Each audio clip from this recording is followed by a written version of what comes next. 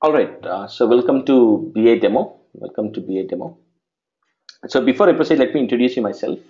My name is Kunal, and I've been working in IT for almost 16 years now.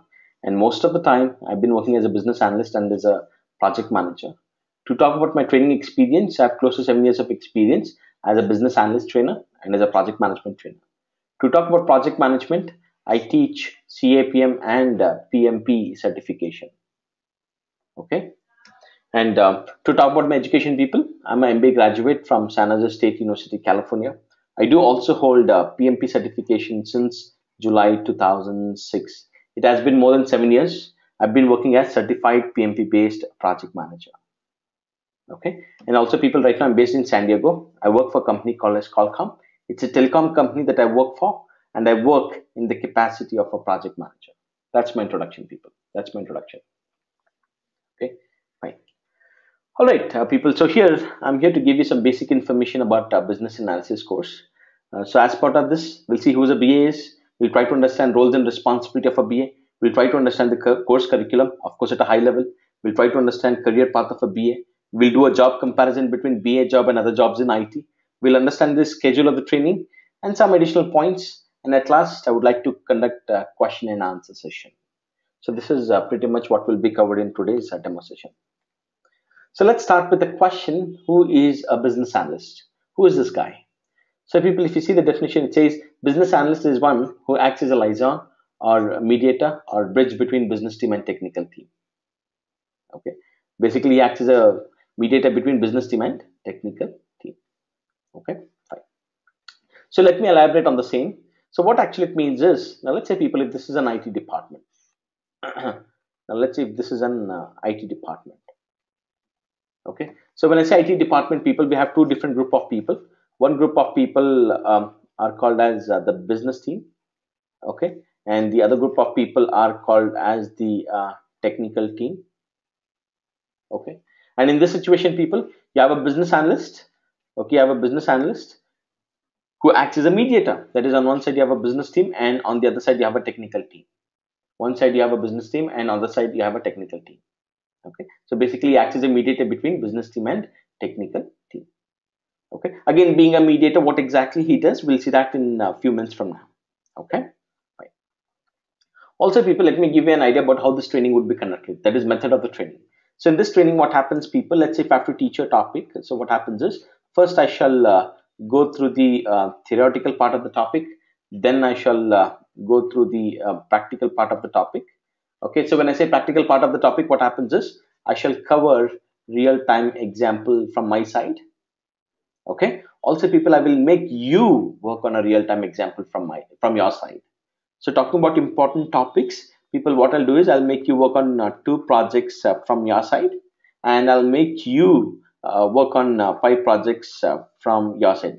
So I think I was wrong. So two projects from my side, people. That is, I'll give you two project demonstration from my side, and five per project I'll be giving you as an assignment to work on. Mostly, people, every Fridays will be having a presentation. Okay, and people, again, when I say topic, for every topic we'll be telling you stories. It would be a story based learning. I believe in this, people. Stories are really a very nice way to make you understand a subject. Stories will help you to remember the subject for really long time. Okay, so this is the method of the training. Okay, fine. So now, people, let's understand roles and responsibility of a BA. This happens to be the most important part of this demo session. So people, like I told you, for every topic, I have a story. Again, for this, I have a very nice story to tell you. But before going on to the story side of it, let me walk you through the definition. So it says business analyst is responsible to gather requirements, detailed requirements, document requirements, and validate requirements in a format that is useful to business team and technical team. That is useful to business team and technical team. Okay, fine. Now, people, let me tell you a story here, which will actually help you to understand roles and responsibility of a BA. Okay, so people, just for fun, let's talk something outside IT. Let's talk about a restaurant, like a food restaurant, like a food restaurant. Now, people, let me play a role here. Let me play the role of a customer. So being a customer, when I go to a restaurant, what happens? Quite obvious that a waiter would approach me.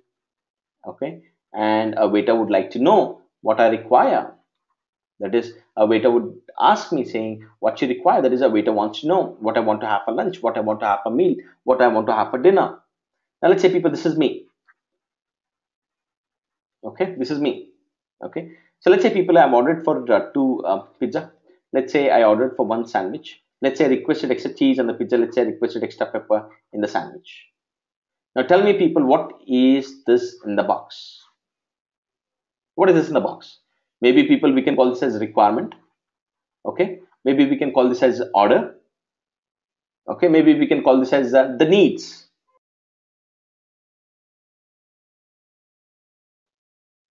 What is a waiter trying to do here? What is a waiter trying to do here?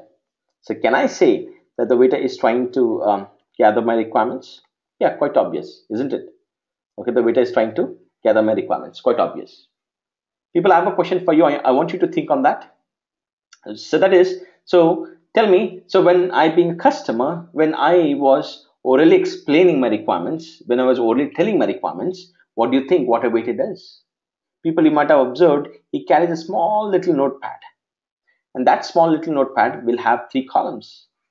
So what he does is, in the first column, he would enter the food menu, that is in this case pizza, that is in this case sandwich. In the second column, he would enter the quantity, that is 2 and 1. In the third column, he would enter the comments, that is in this case extra cheese and extra pepper. Okay, so what is this? What exactly is the waiter trying to do here? So basically, people, the waiter is trying to organize my requirements, isn't it? Organize, because if you see here, he has put all the food menu in one column, he has put the quantity in another column, he has put the comments in the third column. So that is, the waiter is trying to organize my requirements. And why the waiter has to organize? So basically, people, he organizes so that it is easy for the chef to understand. For the chef to understand. Okay, so that's the whole reason why the waiter would organize.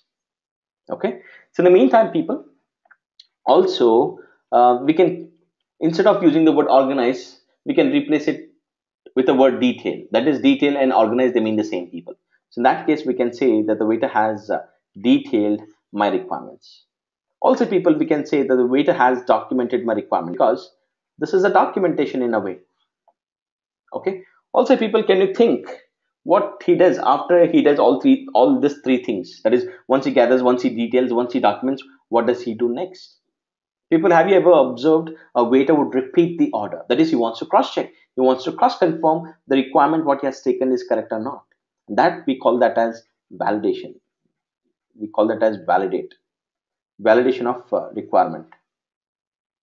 Okay, and people, so after validates, what he does, he would hand out this requirement to the chef, and we expect the chef to prepare the food based on the requirement given by the waiter, and later on this food will be served to the customer. That's me in this case.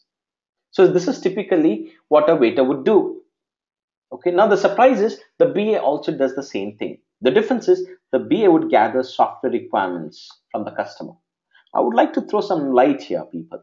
Now let's say you have a person, his name is Sam. Let's say he has opened a new travel agency. Now he wants to make a website for his company. So what will he do? Obviously, he would approach some IT company. So he would approach some IT company. And now let's say, people, this is me. I work as a BA for this IT company. So what happens? Sam would approach this IT company and he will be directed to me.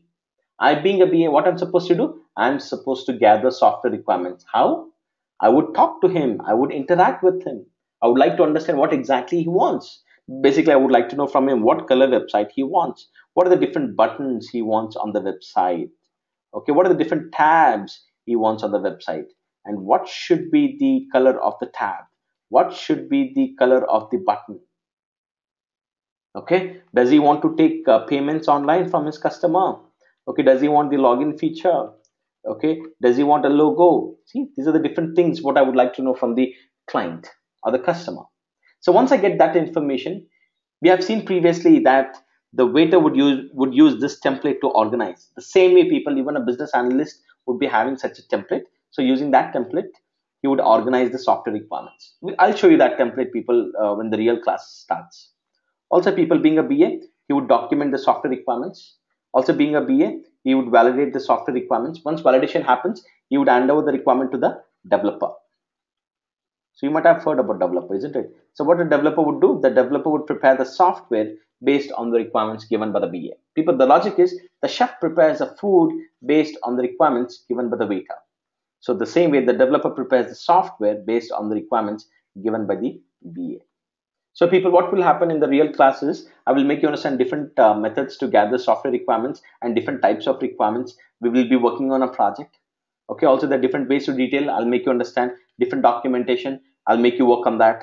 Different ways to validate, I'll make you work on that. So this is a core part of syllabus, people. Of course, then you'll be learning more than this, but this would be the core part of the syllabus. Okay. Well, people, this should make you understand what exactly the BA would do, of course, at a high level. People, I would like to take a second to make you understand the course curriculum. So, well, these are the different modules that will be covered. So, in this, people, business analysis happens to be the main module. Okay, along with that, people, we will be teaching you project management, which is PMP based. If you don't know what is PMP, PMP is a project management certification. It has really great value in the job market. So, the project management that will be taught, it will be based on PMP. Software testing basics will be covered, healthcare domain will be covered, finance domain will be covered, SQL will be covered. So that these are the different modules that will be covered. So I do get questions saying, you know what, I want to get a job as a business analyst. Okay, I want to get a job as a business analyst. Okay, in that case, don't you think so? If I just go through business analysis module, that's enough? Okay, yes, people, that's enough. But the company is trying to teach you these additional modules just because to make you competitive. We want to make sure that you have edge over students coming from other training institute. That's the whole point why they're trying to teach you this additional 5 modules. This will give you a really very good edge once you start attending for job interviews, people. Okay, fine. So now, people, let me give you an idea about the job career path. Okay, I know most of you might be having questions saying, if I start as a BA now, where will I find myself in next 5 years? Where will I see myself in next 10 years? Let me give you an idea, people. So like I told you a few seconds back, that is business analysis will be covered. Just a second. Okay, that is BA will be covered, project management will be covered, software testing, healthcare domain, finance, and SQL will be covered. So with this combination of syllabus, obviously, people, you are eligible for BA job. Not only this, you can also apply for BA project manager job. So that is, there are so many jobs outside which is very highly paid, which says we need a BA with project management skills. We need a BA who can assist a project manager. And also, people, you can apply for BA QA job. So these are the different kinds of job that you can apply with the syllabus what we're teaching. So you can understand that you'll be eligible for many different jobs, not just BA, many different jobs. Okay. So whatever the first level is, the next level is project manager. After that, you'll be working as a program manager. After that, portfolio manager. After that, management. People, what do you observe here? If you watch throughout, it is all about manager and it is all about management. You see, did you observe that? People, this is purely a non-technical subject. This is a non-technical profession. This is a non-technical profession, people. So it has no coding, it has no development, it has no technical stuff. This is more like a manager, it is more like a management job. Okay, people, so you need not have a computer degree for this, absolutely not. For example, if you see me, I don't have computer degree. Okay, I know one of participant has a computer degree. Okay, but still, computer degree is not required, my friend. Okay, fine. All right. So next, people, let me show you the job comparison between different jobs in IT. Okay. So people, this screenshot has been taken from Career Builder. Even you can do this. It's very simple. Okay. So people, let's say if you go to careerbuilder.com, so normally you get, so just enter whatever job you want in this field. For example, here I've taken .NET developer. So when I search, so these are the number of jobs what I found. Even you can do this. Once I'm done with the demo, even you can do this. So for .NET developer, we have 1,483. Okay, fine. Let's see for the other one, for Java developer. So once I search for Java developer, okay, so these are the number of jobs what I found. That is 1,913. Okay, fine. Fine. Next, when I search for SAP, okay, okay, so these are the number of jobs what I found, 89. Okay, fine. So again, when I search for BA, people, do you see the difference? It says 9,953. Now it is more actually. Now it is more. I want you to check, people. Once I'm done with the demo, immediately I want you to check. So question comes, people, how come you have so many jobs in BA? What is the logic here? So let me make you understand. So people, right? Let's say if we have to make a website, you can build a website using Java technology. You can build a website using .NET technology. Also, people, you can build a website using some other technology. So let's say people, if the website is being built using Java technology, let's say, who all you need a project manager, you need a BA, you need a Java architect, you need a Java developer. Okay, so let's say people .NET. So let's say the .NET technology being used. So in that case, you need a project manager, you need a BA, you need a .NET architect, you need a .NET developer. So some X technology. So right, we keep getting new technologies once in a while. So some X technology in the future. Okay, so in that X technology also, people, you need a project manager, you need a BA, you need an X architect, you need an X developer. So what do you understand from this? Doesn't matter what the project is, doesn't matter what the technology is. For sure, you need a BA. You need a BA. Not only him, people, you also need a project manager. See, that is how, collectively the BA job, the number of BA jobs are more compared to other jobs. Okay, so people, next let's understand the batch schedule. People will be having 3 batches a day: 10 a.m. in the morning, 8 p.m. in the evening, 10:30 in the night. And people, it is based on EST timings.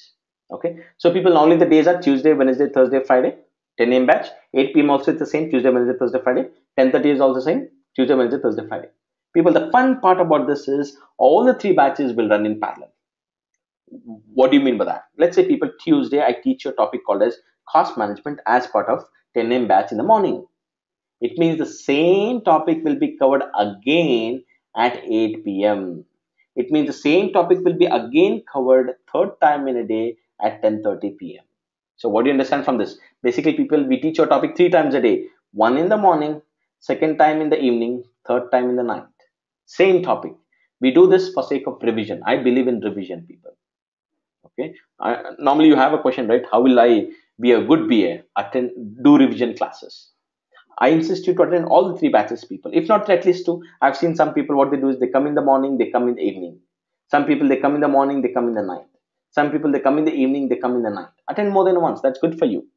Not only that, people, it also gives you the flexibility of the schedule. That is, one day can come in the morning, next day can come in the evening, next day can come in the night.